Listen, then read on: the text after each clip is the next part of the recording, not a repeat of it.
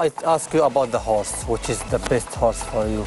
You trainer for this horse, and good he give you, and the good bush for you also. Yeah, I think Phoenix Reach he won 3 Group 1s. He was very special, but we've got a horse in the yard at the moment who I hope who is by his father is Phoenix Reach, called Elm Park. He won a Group 1 last year, at the end of last year, and I think he's still going to be very special. So hopefully the best is still to come.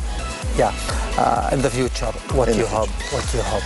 Well, Elm Park would be the one we're looking forward to the most, and we've got a couple of others 2-year-olds who are unraced at the moment, who hopefully will be good horses as well. Some race, you know, in some big race, your dream or your hope in the winner for this race. Which is this race?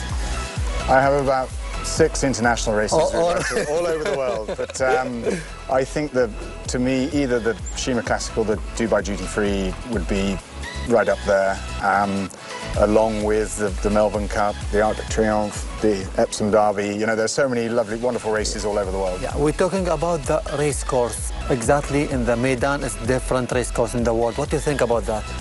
I think it's the turf track in Meydan is probably on par with the best in the world. I think it's a wonderful track.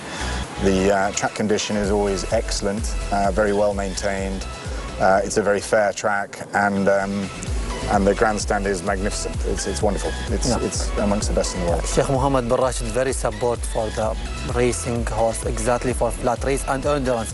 For flat race, what his mind in this race is the big and the very lucky trainer and the jockeys about play for this sports.